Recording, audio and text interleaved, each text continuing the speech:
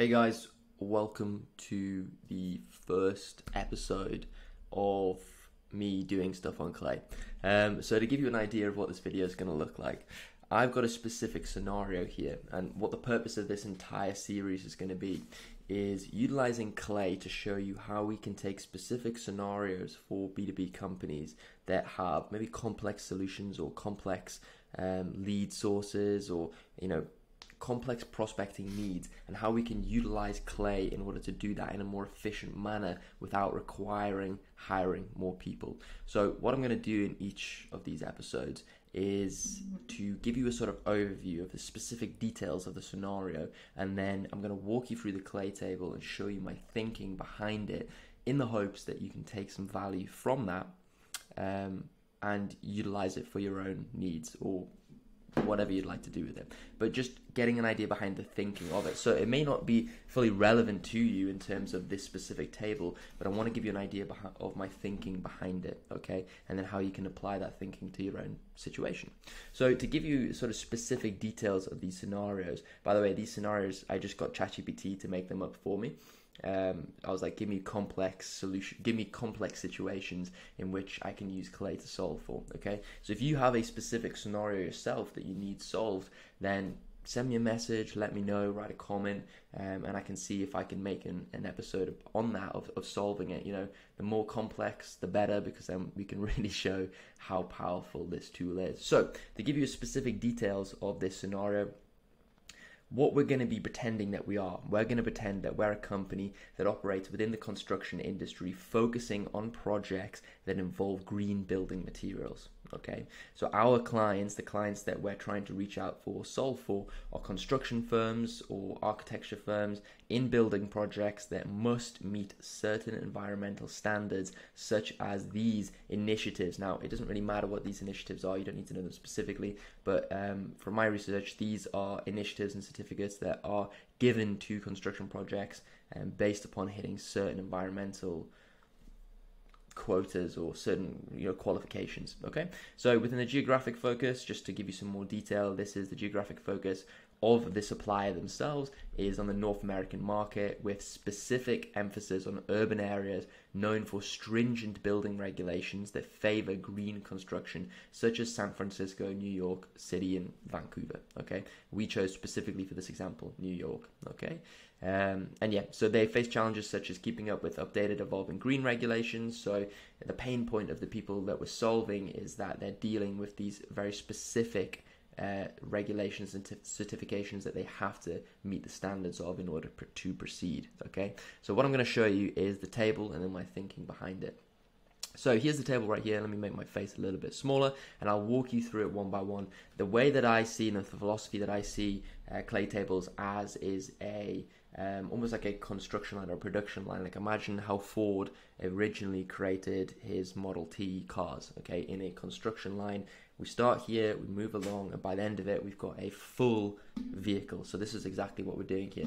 Now, the first problem that we needed to solve for was, how do we get trigger-based information and leads based upon our specific situation? Now, we're not going to be able to do that through LinkedIn Sales Navigator or scraping Zoom info. We're going to need live data, okay, showing us and telling us specific projects that have been announced, or that have been announced, as I said, by the specific jurisdiction in which we're reaching out to. So for this one here, we chose New York. So I found this website called New York YIMBY, and basically they release articles whenever a new construction project is being announced, or construction has been beginning, or permits have been filed, or whether there's a lottery or something like that. So we've got a lot of different information here, but we have a lot of relevant information. And what's fantastic is they have an RSS feed. So I just took this RSS feed and then I plugged this straight into Clay to pull RSS feed items. So what this does is that every time a new article is released, or for this one specifically, we have it set up to refresh in a day, so every day. But we can edit this to change, in the morning or the evening. Once a day is absolutely fine. We could also do it as it comes as well, so we can have really, really hot data. So whenever articles are released here, this will then move into Clay, and we'll have the link to the article, we'll have the title of the article here, and then we'll have the content snippet. So this will tell us some information about the actual project. Now, if we read these titles here, not every single project is going to be relevant to us, not every single article. So we need to read this information quickly and understand, is this about a construction is this about a specific construction project that's going on? So you can see, for example, here, housing lottery launches or secures refinancing. Okay, so neither of these are relevant to us. So what I did was I then used a Clayagent GPT, and I created a prompt that was based upon that, and I asked it to look at the link. So go to the link, go to the website for the link, so actually read the article title, and then look at the content snippet as well. So we've got 3 different sources there, and then determine whether this article is about a construction project that has been built yet or has just been approved for construction, because that then qualifies them as relevant to us. Everything else is not relevant, okay? And then if it is, then output yes. If it is not, then output no. And what this does is very quickly qualifies these articles based on our specific criteria that we're looking for. So you can see here that we have 2 that are relevant for us. Now, the next thing that we need to do is we then need to work out who the construction company is, or who the relevant company is that has jurisdiction over this specific project. So again, we used a specific prompt here. So again, I got it to look at the website, look at the title of the article, and look at the content snippet, and then determine the name of the company responsible for construction. And again, I want it specifically to only output the name of the company responsible for construction. I don't need anything else. I don't need any of the data. You have to be very specific with these prompts and tell it exactly what information you want. And you can see here that we've now got 2 names of the construction companies that are relevant to this specific project, which is fantastic. The next thing that we did was we used one of Clay's enrichments, which is the domain finder, which is really cool. This is literally a free thing, so it doesn't cost us any credits.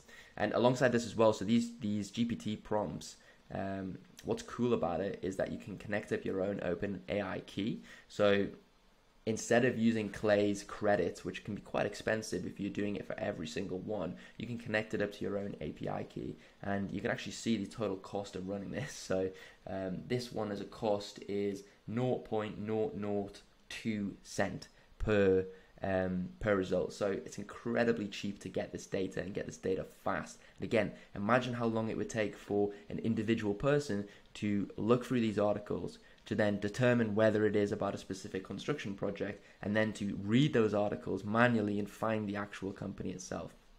It's going to take long, and I'm assuming it's a lot more expensive to do that. Now, what we did was got it to get the domain name of this specific company, because the specific company name is not that useful to us unless we have the domain name.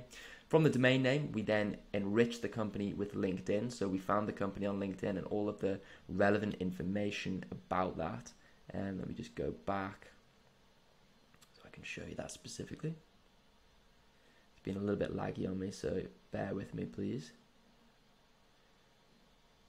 Okay, so now we can see things like employee count, we can see the name, we can see their direct URL there as well, we can see what category they're in terms of the size of the company, we can see what industry they're in, hopefully they're in architecture and planning, we can see the description of the company as well, the URL for their specific LinkedIn, and then, what kind of company is it? Is it a privately held company? Is it a public company? It gives you an idea as well of the size of the company and the scale of the company, and then the exact location of that company as well. So where are they based, what country, and then specifically what cities in New York, New Jersey, we can see right there.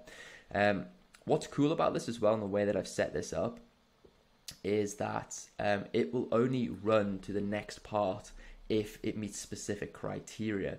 So if I just go back, I can show you that.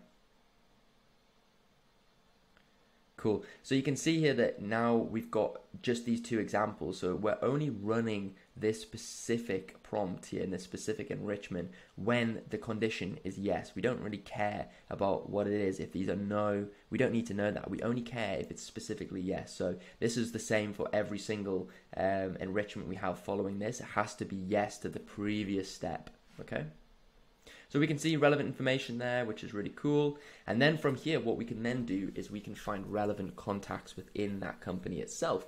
So we can then search that up based upon job titles. Now, I'm not an expert, or I don't have any experience in the construction world, but this is from my own research. These are some job titles that would be relevant within this company for us to reach out to if I was generating construction materials in the green space. Okay, now, working with clients, obviously we get a lot more information from them, but I just wanted to give you an idea of my thinking behind it. Okay, so we're looking for things like principal architect, partner, project architect, etc., etc. You can add a lot more different qualifications down here as well. So how long have they been in the role, their location, where they're not based, keywords in their headlines about keywords, which is cool. So we can see specific experiences of these people as well. But again, not everyone has a full LinkedIn profile, so just be careful with that as well. So you can see that it's pulled a number of different people. Within this search here, we've got 4 profiles. With this one here, we've got 1 profile. And again, you can see we've got their full name, we've got their first name, they've got their last name, we've got their URL to their LinkedIn profile, where they're actually based, their titles, and all the other relevant information that we need to know about them. From here, we then go to find an actual email. I only use Find Email for this one because Find Email is the provider that I use, but you can do a waterfall enrichment. So, for example, here, where we haven't found an email, there may be a number of other providers where we will find the email, but I didn't want to use too many credits on this. And by connecting up the Find Email API, that doesn't cost me a credit. So you can see here that we now have an email for that specific person at that specific project. Now, this is where it becomes really, really cool. So, as we mentioned in the sort of summary of what we're actually trying to do, we need to establish construction projects that are meeting or not meeting certain energy and sustainability awards, okay? So these were the Energy Star, the LEED, and the BREEAM, okay? So these are the ones that I specifically found. Now, again, I am no construction expert, so please take this with a pinch of salt. I want you to see this as an exercise in testing out the capabilities instead of a specific example. If you're a construction guy and you're watching this thinking, this guy doesn't know what he's talking about, then that's because I don't know what I'm talking about specifically to do with construction. But from my own research, these are the 3 awards that are relevant to a construction company building a construction project within New York City, okay? So if they match these things, then that's great. If not, then they need to actually go ahead and get those awards. So what again, as I've asked it to do, is to use all of the information that we've collected and then do a Google search as well.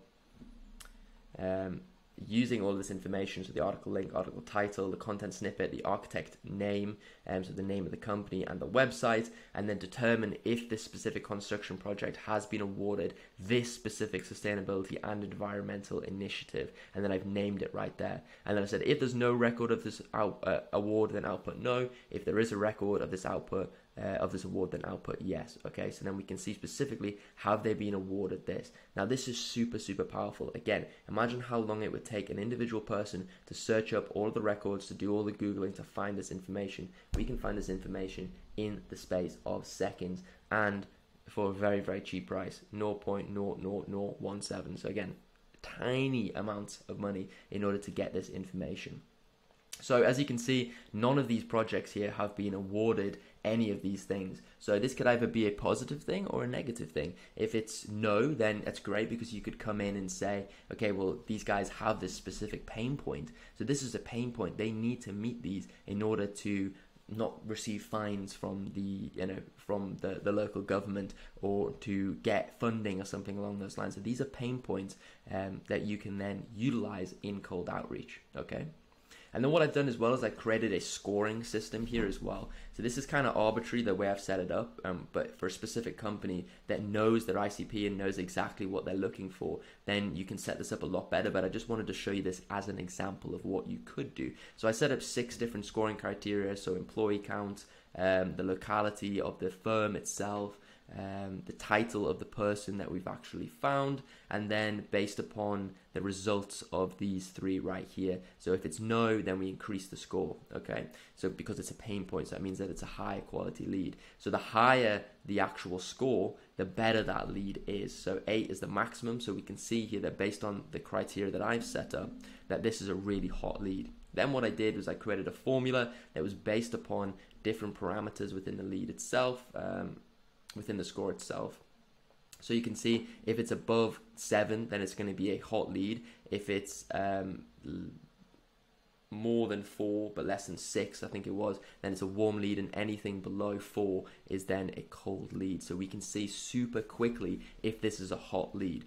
So what's awesome about this is that this is automatic. So once we've set this up, we can get it to run every single day, and then every day you can have warm leads, hot leads, directly identified super quickly. And from here as well, you can then pass this directly into, let's say that you want to send it to your CRM.